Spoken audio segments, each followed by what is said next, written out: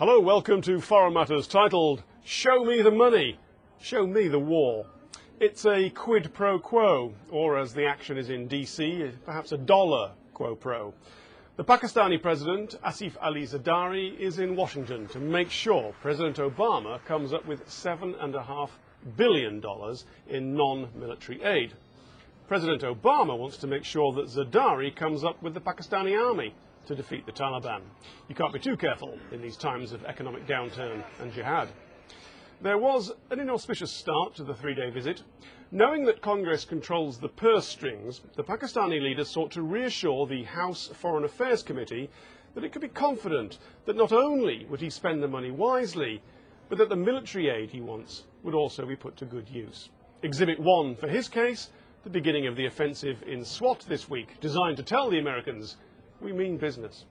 According to the New York Times, the private committee meeting didn't go so well.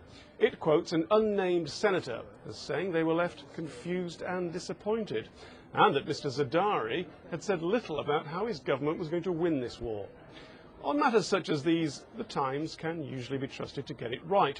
The American government is one of the leakiest in the Western world, and you can be crushed in the rush out of committee rooms as senators, congressmen and women tumble through doors to be the first to get their non-attributable quotes to the Times and to the Washington Post. In public, Obama's administration is queuing up to support Mr. Zadari. The thinking in Washington and London is that there's no alternative, and that neither the opposition leader, Nawaz Sharif, nor the army chief, Ashraf Ghani, are interested in taking over what might be a poisoned chalice, the leadership of a country struggling to keep itself together. Mr. Obama wants to ensure that the Pakistanis stop pointing 500,000 soldiers at the Indian border and start pointing them at the Taliban and training them to fight a proper counterinsurgency war. Hence, Mr. Zadari gets 3 30-minute meetings with President Obama, which is a lot. And one of them is a trilateral, which is a posh term for 3 people in a room talking to each other. And the third man in this case is President Karzai of Afghanistan.